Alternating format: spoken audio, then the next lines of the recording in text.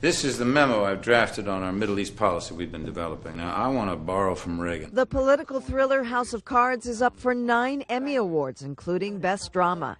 That's the first time the Emmys have recognized an online drama among the best TV has to offer. Series leads Kevin Spacey and Robin Wright also nabbed Best Actor nominations. You know what I've been doing since you left me? American Horror Story Asylum got the most nominations with 17, followed by Game of Thrones with 16. Saturday Night Live has 15 nominations, as does the biopic Behind the Candelabra, including nominations for stars Michael Douglas and Matt Damon. Downton Abbey, Game of Thrones. Game of Thrones, Breaking Bad, Downton Abbey, Mad Men, and Homeland are also up for Best Drama.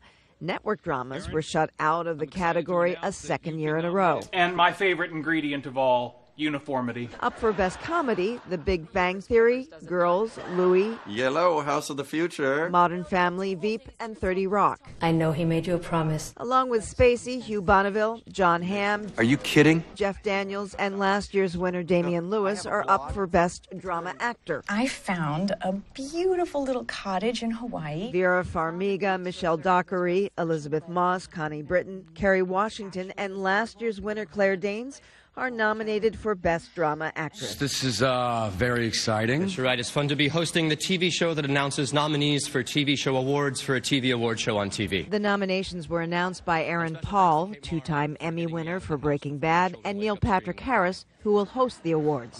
The Emmy Awards air Sunday, September 22nd on CBS. Laurie Neff, The Associated Press.